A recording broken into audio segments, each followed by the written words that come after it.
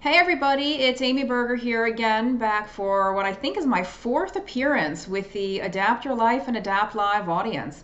For those of you who haven't seen my previous videos, I am a low carb and ketogenic friendly nutritionist and writer, and I'm the author of the book The Alzheimer's Antidote, which is about using a low carb or ketogenic diet to fight Alzheimer's disease, cognitive decline, and cognitive impairment.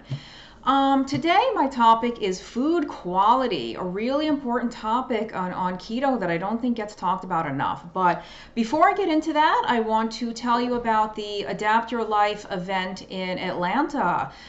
February 16th from 9 a.m. to 3:30. We're going to be in, sorry, I'm looking at my notes here, the Lawrenceville area. I think that's a suburb of Atlanta. We'll be at the C3 Church in Lawrenceville. So please check that out. Come join us. I will be speaking. Eric Westman, of course, will be speaking, Adapt Your Life co-founder. Dr. David Jockers will be there, and Dr. Jeffrey McDaniel. So, two people that we don't really hear much from. It's always good to have new voices coming in and new people telling us about their experience, especially when they're local. So we'll see you in Lawrenceville on the 16th. And now let's get into it. To me, in my opinion, the beautiful thing about keto is that it's simple. It's so simple. For most people who just want to be healthy, who want to lose some body fat, get their blood sugar down, get their insulin down, unless you're dealing with a really, really severe condition, most people don't really need to weigh and measure their food. They don't need to track the food. They don't need to have specific ratios. They don't need to calculate grams of everything. You don't need a PhD in calculus to be successful on a low carb or ketogenic diet. You don't need 57 apps. You don't need a watch and a monitor and this and that. You don't need to turn yourself into a cyborg. You just need to change the food you're eating. And I don't know how to even say this. Unfortunately, it unfortunately may not be the right word, but unfortunately, some kinds of obsession and a religious type of purity thinking about food quality and food sourcing and the provenance of food has like trickled down into the keto world, and it's starting to take away from the main message of keto. And to me, the main message of keto, the beauty, the simplicity of keto is that there's really only one thing you have to do, right? Do we see this? Rule 1 of keto: don't eat sugar and starch. And what else do we have? Rules 2 through 99? See rule 1. Literally, this is the only thing you have to do to be successful on keto, period. Everything else is gravy. Everything else is a bonus. Now, before anyone throws me out of here or kicks me out of the keto club, let me specify. It's not that everything else is unimportant. It's not that food quality is unimportant. It's not that your macros don't matter at all, or that nothing else matters except getting rid of sugar and starch. But for the majority of people, the majority of benefits of the low carb way of eating come from exactly that, the low carb. I actually don't even love the word keto or ketogenic all that much anymore because it puts the emphasis on being in ketosis or chugging a lot of MCT oil or, fasting, doing all these things to raise ketones, when what most people need to focus on is keeping the carbs very low. So even the abbreviation LCHF, which we mostly know as low carb, high fat, is kind of problematic for me now because so many people are putting the emphasis on the HF, the high fat, rather than the LC, the low carb. So the doctor out of Tasmania, Gary Fettke, and I think maybe even Tim Noakes now, they like to call LCHF low carb healthy fat. And I'm on board with that, but unfortunately the low carb, high fat phrase, motto, mantra has become so widespread that everybody just knows it as high fat now. Anyway, I'm rambling. The point of that is to say that the single most important thing of the ketogenic or low carb diet is a very low carb intake. Your food quality, where you get your food from, is a lesser issue. It's not unimportant. We can't disregard it, but let's talk about it. There's kind of 3 different things that I have planned to talk about. organic food, grass-fed meats and poultry, and eggs from pastured hens and all that, and artificial sweeteners. And there's a lot more we could talk about. There's omega-3, omega-6. Maybe Adapt Your Life will have me back someday and I can talk about that. But before I even get into the details on those three things, let's be clear on one point. Keto is an equal opportunity diet. We welcome all. We don't care where you're from, what you look like, how much money you have in the bank, what God you pray to, if any. We don't care where you're starting from, if you're 300 pounds, 500 pounds, 700 pounds, 100 pounds. We don't care where you're starting from. If you want to eat this way to improve your health, we welcome you and we're glad you're here. With that in mind, there is no room for elitism and self-righteousness in keto, not in my keto, not in the keto community I want to be a part of. So putting an emphasis on expensive food, on all organic food, on the best quality food, the purest, most pristine food, this should not be a barrier to entry for people who can't afford it. Many of you watching may be blessed with good, secure, stable jobs, and you can afford very, very high quality food. Not everybody out there fits that description. Some people are going to go to the local grocery store and get whatever's on sale. And as long as those items are very low in carbohydrate, those people are going to do fine, and they should never be made to feel otherwise. They shouldn't be shamed about where their food is coming from. There shouldn't be fear mongering on social media that is leading these people to believe that they're not going to be able to accomplish their goals by eating regular food from the regular store, whether that goal is losing body fat or bringing the blood sugar down, bringing the blood pressure down, getting rid of acid reflux. We know all of these things clear up like dynamite when people get rid of sugar and starch. So I've rambled enough. Let's get on with it. Regarding organic food, the science is pretty mixed. Some studies say that organically produced foods have slightly higher nutrient content, meaning higher amounts of vitamins and minerals. Some studies say they don't. Some studies say it's a wash. So it's really not known for certain whether organic food is more nutrient dense.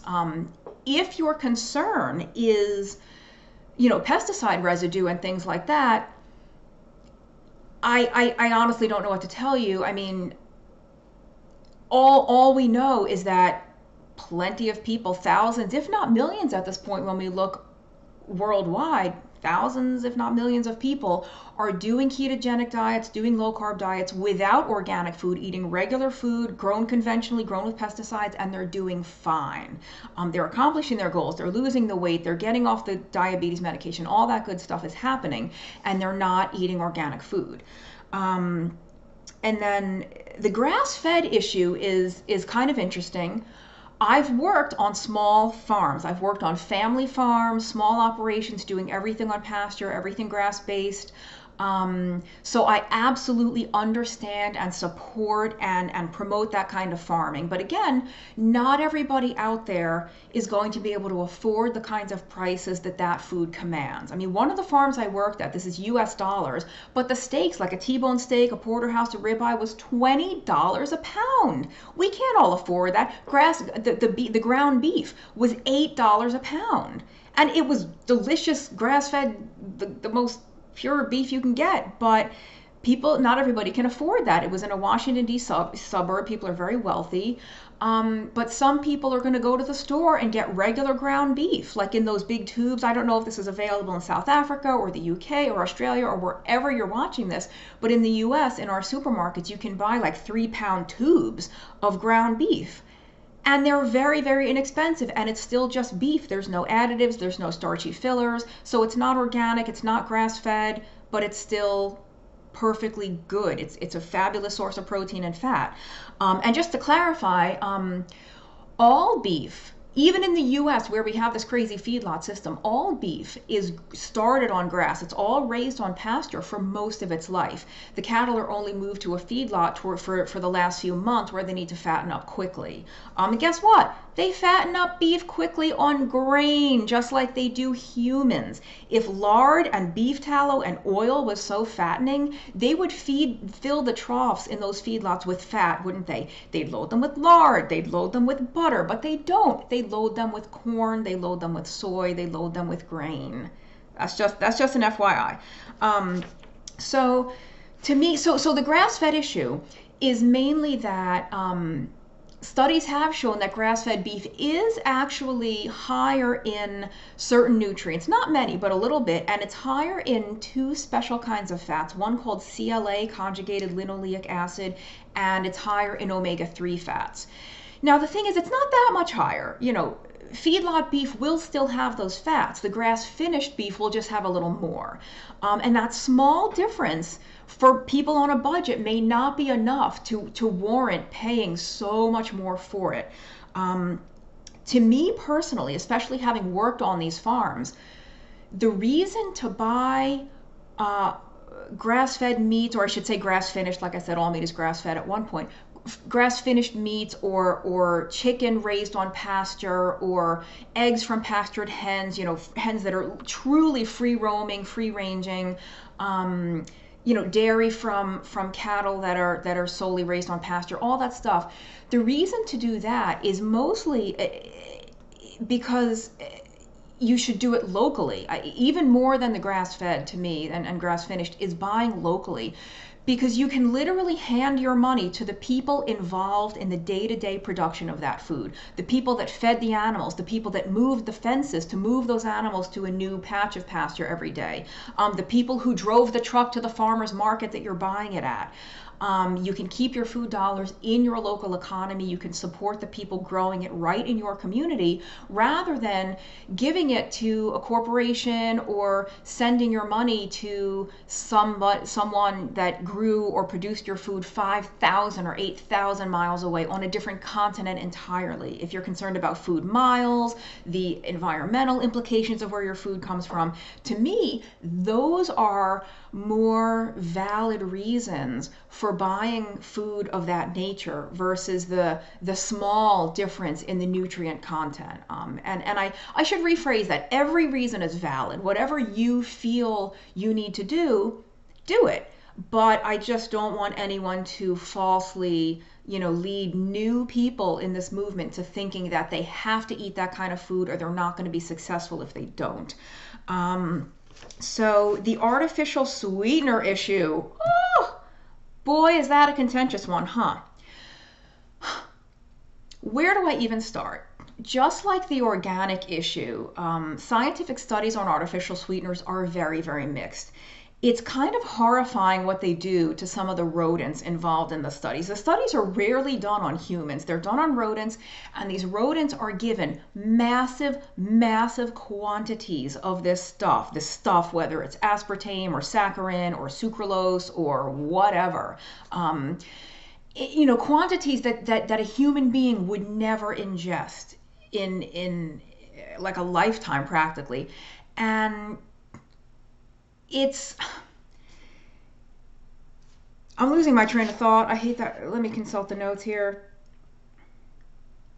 I mean, that kind of quantity of anything could be deadly, right? Water is deadly in that quantity. Oxygen is deadly in that quantity. Every year, at least in the US, we have a news story coming out about some stupid university fraternity hazing stunt where, you know, the fraternity brothers encourage some pledge to guzzle water until he literally dies from water intoxication. So pretty much the poison is in the dose, right? Anything can be deadly taken too much. You know, vitamin A, anything, vitamins and minerals can have the same thing. They can have adverse effects. Just because a little is good doesn't mean more is better. And with artificial sweeteners, just because a lifetime's worth injected into you as a rat is harmful doesn't mean one pack of Splenda in your morning coffee is going to kill you. And I emphasize the studies are mixed, but the thing is, If you prefer to avoid artificial sweeteners, avoid them. I have nothing against people avoiding them, but we cannot deny the many, many people who include liberal amounts of this stuff in their diets and they're doing fine. Like I said, whether it's aspartame or sucralose or saccharin or stevia. Some people think that stevia is natural because it does come from a plant, but when you look at stevia, it's a white powdered highly refined product just like everything else, right? You can get powdered, just desiccated green stevia leaves, but most of us aren't consuming it in that fashion. Whatever your chosen artificial sweetener is, erythritol, xylitol, again, maybe those are natural because they're sugar alcohols, but the way they're processed into this white powder, not exactly the way it occurs in nature, so I consider all of those to be artificial sweeteners. If including those types of sweeteners in your diet means the difference between you being able to stick with keto or low carb long term versus not, then have them. Have them, especially when you're new. Get yourself over the hump. I mean, ideally, in an ideal world, everybody, me included, would learn to entirely break ourselves of the desire for that sweet taste, right? Ideally, I would take my coffee black or just with some cream. Ideally, I would never want some sugar-free raspberry syrup in it, or I would never want, an almond flour cookie or a chocolate cake made with erythritol. But I'm not there yet, and I don't plan to ever get there. And I don't think anyone's a bad person. I don't think anyone's a failure if they still enjoy something sweet. In the context of a ketogenic or low carb diet, it is far better to have the fake sweetener than the real thing. If you have type 2 diabetes, if you have chronically high insulin, if you are dealing with obesity, if you have any of these metabolic problems stemming from chronically high insulin or chronically high blood sugar, you are much better off switching to artificial sweeteners than continuing to use the real thing. Diet soda is better than regular soda.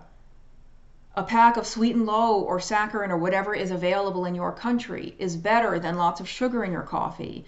The sugar-free flavored syrups that you can put in coffee, you can put them in yogurt. The fruit flavors work really good in yogurt.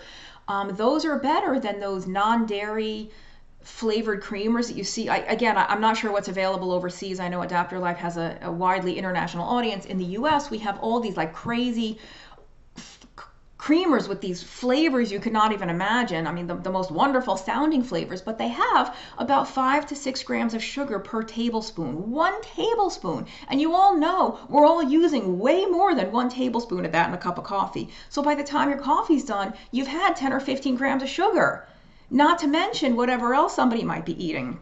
So the artificial sweeteners don't scare me. I don't live on them, but I don't live on them because I don't have a huge desire for something sweet. I have 1 pack of sweetener in my coffee and I get on with my day. Where I think the gray area with the sweeteners is that if having the sensation of sweetness or the taste of sweetness spurs you on to have more and more hunger and more cravings for other sweet things, you might be better off eliminating it entirely. Versus if you have something fake sweet, with artificial sweetener or sugar alcohol, and you love it, it's delicious, and you move on, and you aren't, driven to consume more and more and more, then it's perfect for the ketogenic diet because it allows you to enjoy sweet things and to make maybe ketogenic versions of some of your previous favorites and stay on plan and be true to the diet and get the results you want. And you can, and again, Eric Westman, who is on these Adapt videos all the time, he has patients all the time. All the other low carb and keto doctors we know have patients all the time that eat all of this stuff on a regular basis and they're doing great. Can we say that maybe 20 or 30 years down the line, something might not develop? I don't know. Honestly, no, I can't promise you that. I can't promise that somebody who looks great and feels great and has lost 100 pounds and is doing fabulously might not develop some problem down the line. Maybe we don't know. But in the here and now, If you are dealing with type 2 diabetes, or you have obesity, or you have some other very serious medical issue that needs to be corrected in the here and now, your problem right now is robbing you of quality of life, it's robbing you of mobility, it's robbing you of enjoyment of everything because you're in chronic pain or something. Deal with the here and now, because we don't know what's going to happen 30 or 40 years down the line, but we know that right now you're in a crisis, and we can turn this crisis around very quickly and very easily with a low carb or ketogenic diet. I'm not going to harp on it anymore. Like I said, there's many of other issues I could talk about with regard to the food quality, but that's the starting point. If you're new to this, get the sugar out of your diet, get the starch out of your diet, worry about everything else later. And as for the developing something way down the line, I've been using artificial sweeteners for over 18 years, maybe more, and I'm still here. I'm still alive as far as I can tell. Yeah, pulse is still registering, so it hasn't killed me yet. I mean, maybe tomorrow, but thanks for watching, and thank you to Adapt Your Life, and I will see you in Lawrenceville, Georgia on February 16th. Take care. Oh, don't forget, subscribe to this channel. Please subscribe to the Adapt Your Life channel. Feel free to share these videos if you enjoy them, and I've started my own YouTube channel recently. It's Tuit Nutrition, T-U-I-T Nutrition. You can search for that. Please subscribe to that. I hope to share similar information to what I've shared here, how to do keto simply and sanely and without going broke and making yourself crazy in the process. My blog is tuitnutrition.com, and I'll see you next time. Thanks.